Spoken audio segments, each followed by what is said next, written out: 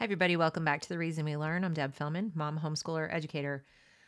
I am blessed with some of the best subscribers and commenters ever, not just here on YouTube, but also in my locals community. And after my last video, my little rant from the car about canceling George Washington and others from our history, I received several fantastic suggestions. As I was in the car and speaking off the cuff, I forgot a few people from history who deserve more scrutiny. And it is noteworthy they're not getting it because it points to the real reason people like George Washington and Abraham Lincoln and Thomas Jefferson are. So, first, before I get into that, let me thank you for being here. Ask you once again to please consider subscribing to this channel. Like this video, comment on this video, share this video. It helps feed the algorithm, trying to grow the audience, trying to get this message out to as many parents, caring and concerned teachers, caregivers, taxpayers in general. Anybody interested in school choice and education is my audience. So thank you for helping promote the channel. So first suggestion that came through was, what about the left's favorite guy, Karl Marx? Yes, what about him? Now, at the risk of sounding like a hypocrite, I'm not going to say because Karl Marx was a filthy, lousy, layabout, misogynistic pig and, abuser, we shouldn't listen to his ideas. That would be hypocritical. I would be going back, looking at his lousy character and saying, because of that, we have to throw away everything he ever wrote, everything he ever said. That's illogical. Now, it may be true that he was all those things, and it may be true that his ideas are terrible, but that's not why they're terrible any more than George Washington's ownership of slaves via his wife, or Thomas Jefferson's ownership of slaves, or any of their, by today's standards, racist views mean we throw out all of their ideas. We still have to judge their ideas on the merits. It's a logical fallacy to throw it out when it's the guys we like. So it's also a logical fallacy to throw it out when it's the guys we don't like. But it is, as I said, noteworthy that they're so quick to use broken logic to throw out the people who represent, classically liberal values like freedom of speech, individual liberty, limited government, free markets, private property ownership. Very quick, toss those guys away because of, some bad things that don't work by today's standards. But they're not even talking about Karl Marx, right? Or Mao. Hitler gets a nod. Yeah, they do talk about Hitler, but I think they do in particular because most people are poorly educated about Hitler. They think of him as right-wing. They forget the socialist part of the National Socialist tag. So, it's an inconvenient fact. Just toss that. He's right-wing. No, not really. No, he's not. But, in some respects, very authoritarian when it comes to social issues, definitely. But economically, no. Yeah, he's, National Socialist. So he gets the nod every now and again because then they get to talk about everybody being compared to Hitler. But not the communists, not Stalin, not Mao, not Che Guevara, who was himself an executioner. People walk around with his face on T-shirts all the time. Doesn't seem to bother anyone that he slaughtered men, women, children indiscriminately by his own hand, probably thousands of people. And then, like I said, Mao responsible for at least 100 million deaths. And you've got Stalin. Yeah, he's got quite a few to rack up, maybe 20 million. Lots of bodies, not just bad ideas, not just, decent guy but owns slaves. No. We're talking murderers who happen to espouse the Marxist, Leninist, communist beliefs of many of the teachers who are canceling our founders. So, but like I said, let's judge them on the merits. Well, there are no merits to Marxism. It enslaves the individual. There is no value to the individual. None. The individual is just one of many. He's part of the people, the, labor, if you will.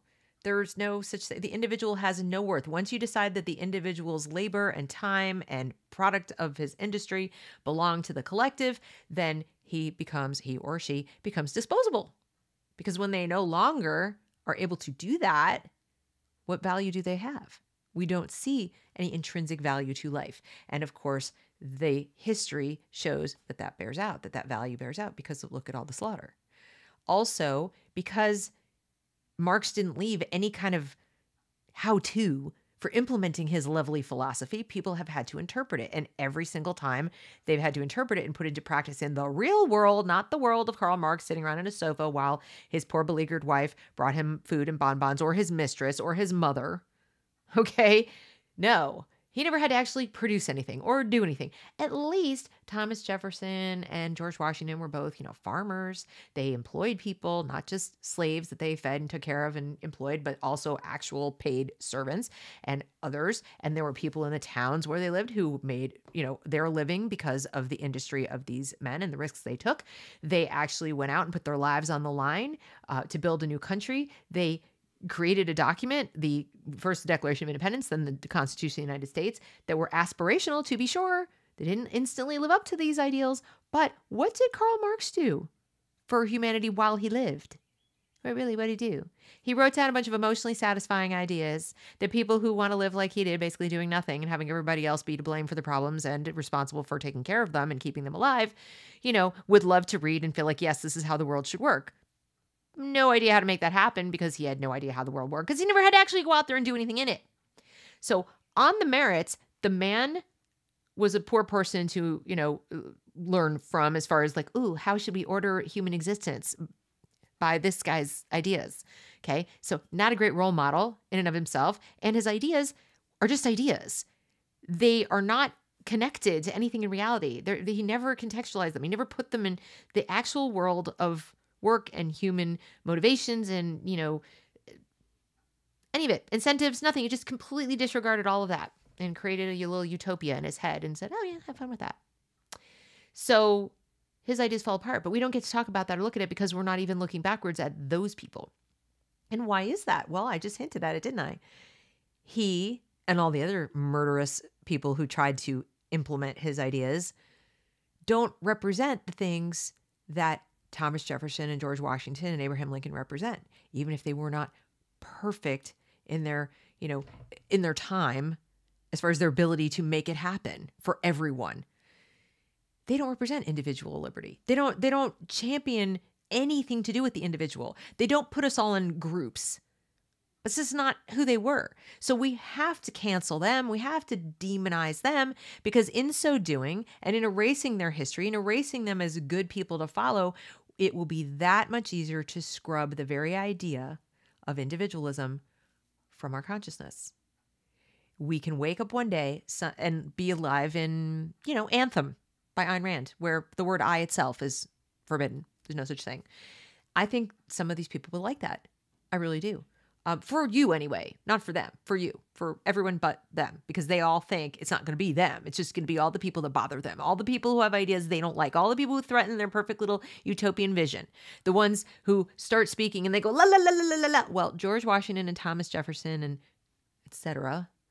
are those people for them. They are the people who represent ideas that make the teachers of this, revisionist history stick their fingers in their ears and go, la, la, la, I don't want to hear it. You're damaging my view of the way the world should work. You're taking away my scapegoat. You are making me face the fact that my ideas have no basis in reality. And that makes me very uncomfortable, and I can't deal with it because my ego is so fragile. I will literally, spontaneously combust if I have to accept any of this. So must make you stop, must make you shut up, must make these ideas go away. Picture like a toddler who doesn't want to be disciplined or doesn't want to be told what reality is, screaming at you and stomping their feet. That's what these people are. They don't, like I said before, they don't genuinely care about whether Thomas Jefferson owned slaves or not. No, they don't. They just are looking desperately for some way to impugn the people who represent the ideas they're trying to kill.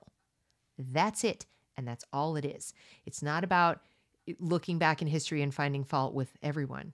They do it even today. As I said in my last video, they're not interested in looking back at every single historical figure who's become famous or important and saying, here are all the flaws with them. At least they'd be consistent in their fallacious arguments if they were doing that, but they're not. They're making fallacious arguments in only one little narrow area.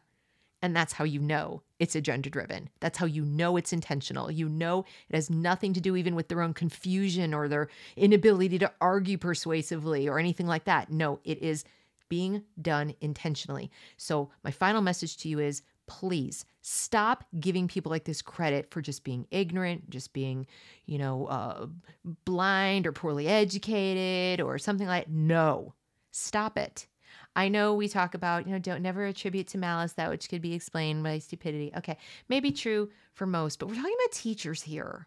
We're talking about people who, if it's true that they're just ignorant, then why are they teachers? Do you want those people in the classroom with your child? I should hope not. So they're teachers. They ought to know better. They ought to be able to think critically themselves. How can someone who can't think critically go into a room and teach your child how to do it? Answer, they can't. You kind of have to know how to do a thing before you can teach it. In fact, that's how you know you really know it, is when you can teach it to someone else. Otherwise, no, you don't really know it. You're just regurgitating. You're an indoctrinated boob regurgitating to make other indoctrinated boobs. Let's have your child not be one of those boobs. Get them away from these people. Show them that people are flawed. We're all flawed. We all make mistakes, but intentions do matter. I know that Nicole Hannah-Jones of the 1619 Project and the New York Times would prefer that we not think that, but it's true. They do matter. They do matter in terms of whether they lead to execution of good ideas and propagation of good ideas, or they don't. Okay? So you can say all day long, well, Karl Marx never intended for his ideas to be adopted by murderous, dictators. Okay, but they were. What did he intend exactly? Do we even know? We know what George Washington and Thomas Jefferson intended. They intended to make a free country, a better country than England, which was a lot more repressive than here. And they succeeded. They succeeded. The slavery part took a while to get rid of, but the documents were aspirational. So the intention does matter, especially when it's a good intention. I do believe we should teach our kids to assume benign intent when having discussions or learning even about history. And only when you find evidence of malicious intent do you proceed, okay? And then you have to judge on the execution, because intentions aren't everything. They do matter, but they're not everything. Execution does supersede intention, so you can't just go, but I meant well. That's what every leftist says when they look at the stacks of bodies. But it was for the good of all. We meant well. It's for the common good. Okay, we'll tell that to the 20 million who are dead. They don't feel like their good was served. So, yes, it matters, but it's not everything. Anyway, I just wanted to add that because I don't think enough of you are aware yet or accepting the fact that there is an agenda behind this. It's not a conspiracy theory. It's not. It's not at all. It's just accepting the political reality that ideas have consequences. Ideas matter. And when you teach a certain set of ideas and not any competing ideas, and you're very careful to selectively demonize the holders of the ideas you want to go away, you clearly have an agenda. Nobody does that by accident, okay? So, it's like I said, it's not a conspiracy theory. It's just what's happening. Just look at the evidence. It's right there. And you shouldn't expose your children to that because it's not learning. They're not learning anything. You can sit there all day long and rationalize it, but they did own slaves and that wasn't a good idea and they shouldn't have done that. By today's standards, no, they shouldn't have. But by the standards of 250 years ago, okay, yeah, they shouldn't have done it. So you want to get in the time machine and go back and tell them not to do it? Or do you want to accept the fact that we've come a long way since then and maybe we should move on? Maybe we should look at the good they did do. And maybe we should look at the fact that we're sitting here having this conversation in part because of that good, because they did those things. Yeah, we're able to actually be alive and living here in this country and having these free conversations without somebody interrupting us and telling us we have to go to jail now. Yet. Anyway, that's it. I just wanted to add that. Thanks for watching. Have a great day.